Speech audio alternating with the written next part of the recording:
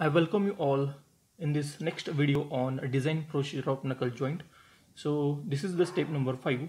Calculate the dimensions DO and D1 from standard relations. So now let us see what is a DO and a D1. So this is the fork that we have seen in the introductory lecture of knuckle joint, and this is the eye. This fork as well as eye has end feature like hollow cylinder. So it must have outer diameter. So outer diameter of this fork end or eye end is DO, and this is the pin used in knuckle joint. So it has one head. So the diameter of this pin head is nothing but the D1.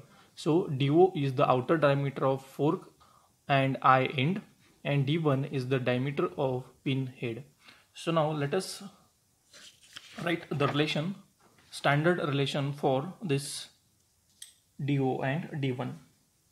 So DO can be calculated as DO is equal to twice the small d, and D1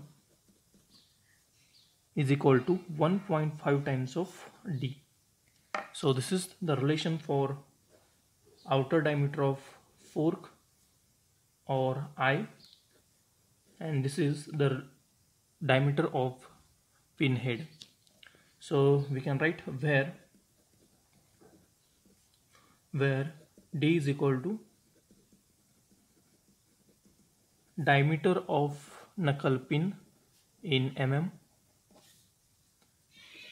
DO is equal to outer diameter of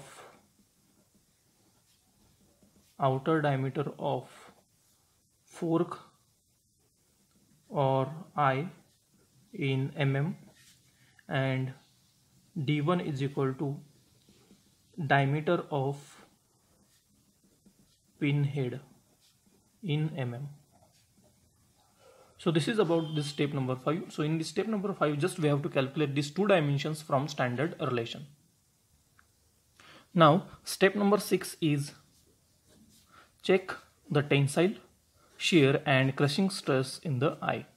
So now we have to see the equation of a tensile stress, shear stress and crushing stress for eye, and we have to check the stress in this eye using the given equations. So first we'll see what is the tensile stress equation for eye. So for that purpose we have to refer the previous article, stress equations for knuckle joint. So this is the article, stress equation for knuckle joint, that we have seen in the previous video lectures, and this is the failure of eye, and this is the tensile failure of eye. So the equation of tensile stress in the eye is given by equation sigma t is equal to P upon B into D0 minus D. So already we have derived the equation of tensile stress in the eye with the help of diagram in this article, stress equation for knuckle joint, and this is the equation of tensile stress in the eye. So this is the equation sigma t is equal to P upon B into D0 minus D. So we will write this equation here.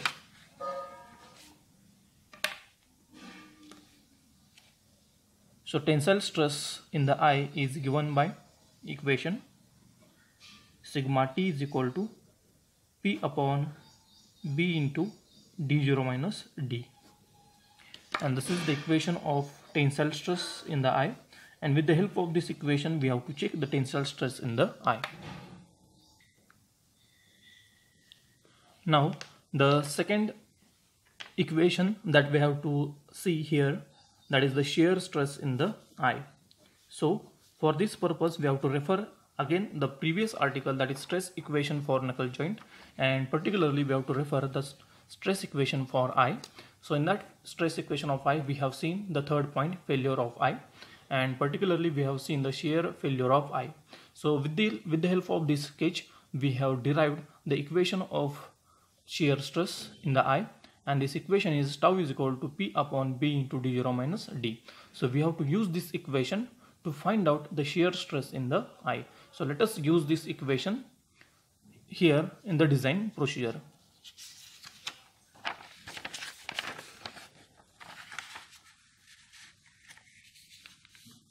So this equation is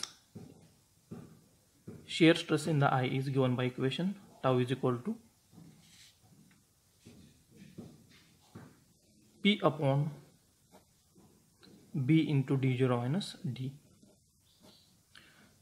So already we know all the terms included in this equation. What is meant by P, what is meant by B, DO and D. We have discussed in detail these terms in the stress equations for knuckle joint. So this is about the shear stress in the eye, and with the help of this equation we have to check the shear stress in the eye. Now the next equation that we have to write is crushing stress in the eye, and for this purpose again we have to refer the previous article, that is stress equation in the knuckle joint, and this is the one of the point that we have seen in this stress equation of knuckle joint, that is crushing failure of pin in the eye. So this is the equation of crushing stress for pin, and this crushing stress sigma c is applied by eye on the pin. So if this is the equation of crushing stress applied by eye on the pin, then the same equation we can use to find the crushing stress exerted by pin on the eye. So here the concept is that crushing stress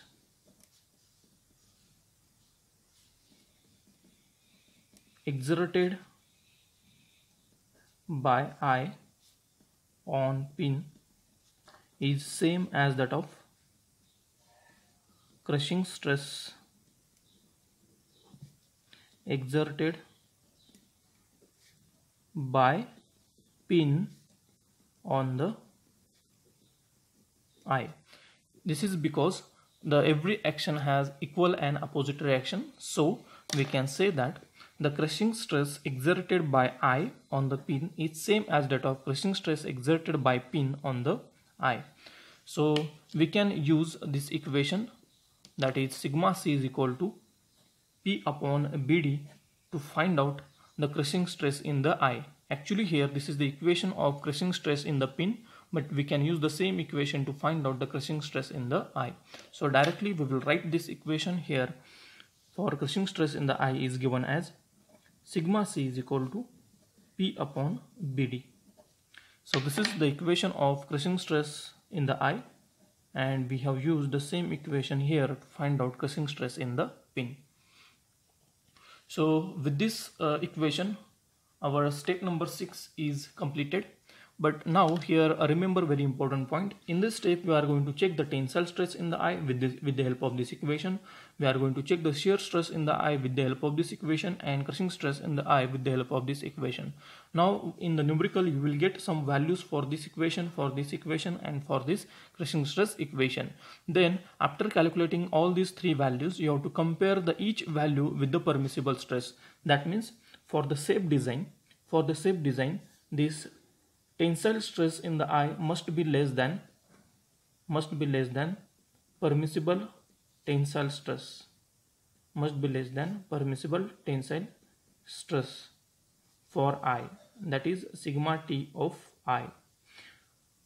Again for the shape design of eye, shear stress in the eye, that is this tau value, must be less than permissible shear stress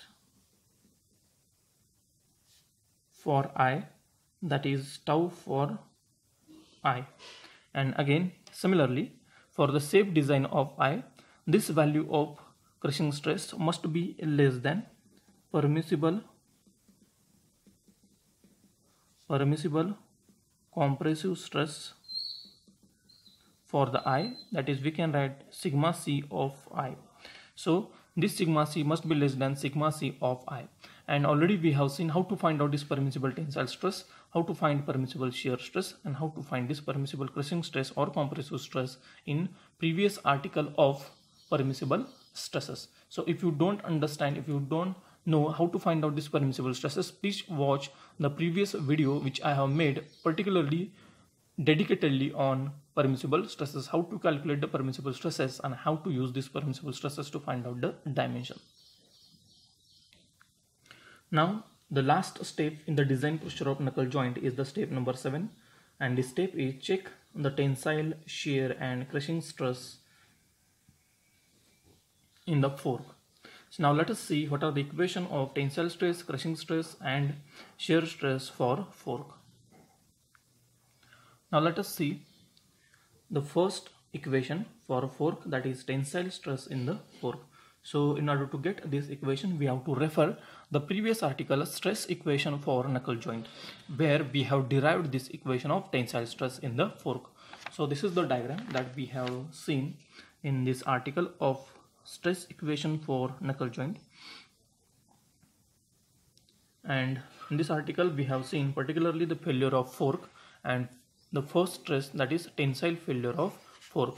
So the tensile failure of fork occurs because of the tensile stress, and we have derived this equation with the help of this sketch. So you can see here, this is the fork end, two fork ends, and which are subjected to a tensile failure like this because of the tensile stress, and we have derived the equation of tensile stress here like this. So sigma t is equal to P upon twice A into d0 minus d, where P is the external force applied, A is the thickness of this fork end, DO is the outer diameter of this fork, and D is the diameter of pin or diameter of hole where we are going to put the pin in this fork.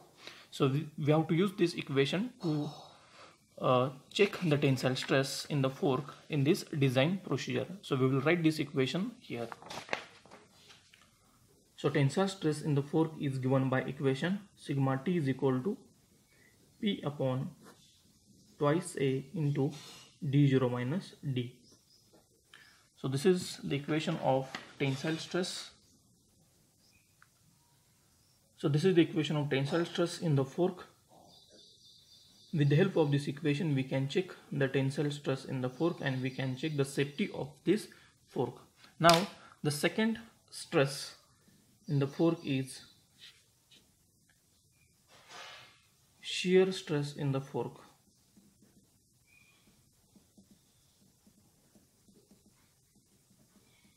Again, in order to get this equation of shear stress in the fork, we have to refer the previous article stress equation in the knuckle joint.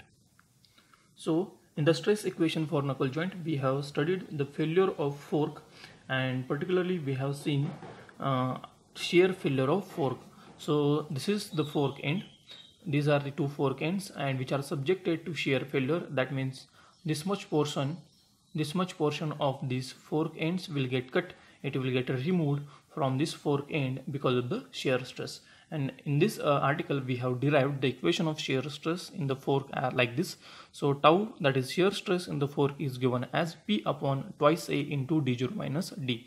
Now the same equation we have to use in this design procedure by which we can check the shear stress in the fork. So we can write this equation here in this design procedure. So shear stress tau in the fork is given by equation P upon twice A into d0 minus d. So this is the equation of shear stress in the fork, and we have to check this value of shear stress in the fork in order to comment about the safety of fork. Now the last stress in this fork is crushing stress in the fork, and this crushing stress in the fork we have to get it from the previous article, that is stress equation for knuckle joint. So in this article of stress equation of knuckle joint, we have seen the equation article like crushing failure of pin in the fork, and this is the equation of crushing stress acting on pin and which is exerted by fork. Now the same equation we can use for fork, because the crushing stress applied by fork on the pin and crushing stress applied by pin on the fork is same because of equal and opposite reaction. So that means we can write here crushing stress on pin due to fork is equal to crushing stress on fork due to pin. And already we have equation for crushing stress in the pin which is exerted by fork. So we can use the same equation sigma c is equal to P upon twice AD as the crushing stress on the fork due to pin. So therefore we can write this equation sigma c is equal to crushing stress in the fork is equal to P upon twice A into D. So this is the equation of crushing stress in the fork, and we have to put the value of P, A and D to find out this crushing stress. Now in this step we are going to check the tensile, shear and crushing stress in the fork. That means we are going to find out the value of tensile stress, we are going to find out the value of shear stress, and we are going to find out the value of crushing stress in the fork. And after calculating each value of this stress, we are going to compare these values with the permissible stresses, corresponding permissible stresses. And for the safe design, this tensile stress in the fork must be less than permissible tensile stress in the fork material, that is sigma T of fork. So this is the permissible tensile stress for the fork material. We can calculate by using this equation SYT upon Fs, where this SYT is yield strength for the fork material and Fs is factor of safety, which will be given.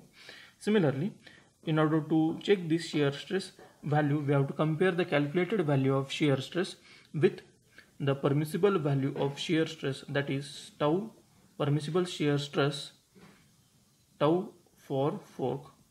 For the safe design, the calculated value of shear stress must be less than permissible shear stress, and that we can calculate by using equation SSY upon Fs, and this SSY can be taken as equal to 0.5 SYT and upon Fs as it is. So in this way we can calculate the permissible shear stress in the fork material, where this SYT is yield strength for fork material and Fs is factor of safety. Similarly, to check the safety of fork under crushing stress, we have to calculate first crushing stress in the fork, and we have to compare this value of calculated crushing stress with the permissible crushing stress in the fork. And this permissible crushing stress in the fork can be calculated by using equation SYC upon Fs, where this SYC is yield strength in compression, which we can take equal to yield strength in tension, and Fs is factor of safety.